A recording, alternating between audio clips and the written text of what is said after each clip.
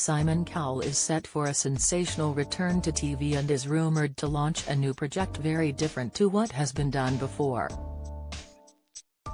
The music mogul is reportedly looking for the next Little Mix, Fifth Harmony, and One Direction. The 63-year-old is thought to have something in the works and is said to feel fired up about the challenge ahead of the new release.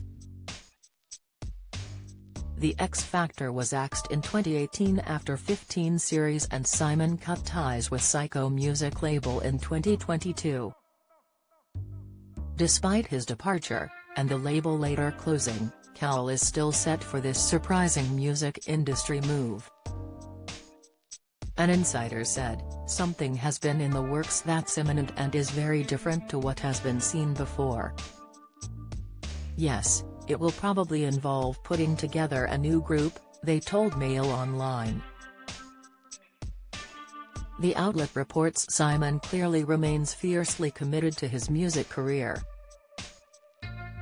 It comes after his new venture with Universal Music Publishing Group.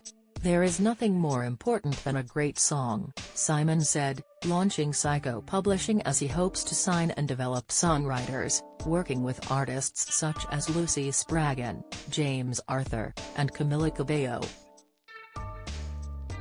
It comes after Cowell confessed wishes he started therapy 20 years earlier after suffering from depression and not seeking help. On the Mirror's new Men in Mind podcast, Simon said, "When I see my friends, the first thing I talk about is how therapy has had this super positive effect on my life." Simon told Mirror journalist Tom Bryant, "I wish I had done this 10 or 20 years ago. It's like a weight has lifted off my shoulders. I've suffered from depression over the years. But that was just something I just thought, well, that's my character trait. I get down, and it's something you deal with." Cowell also spoke to US TV show Extra on Tuesday night as a follow-up to Men in Mind. He explained that going to therapy has had many benefits on different aspects of his life, including his relationship with finance Lauren Silverman.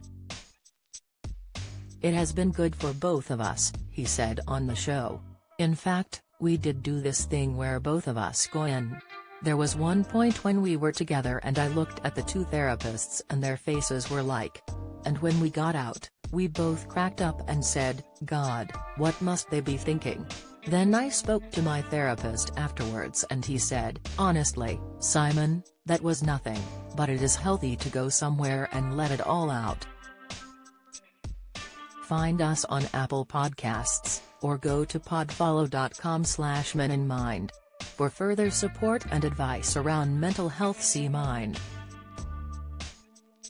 org.uk. Follow Mirror Celebs on Snapchat, Instagram, Twitter, Facebook, YouTube and Threads.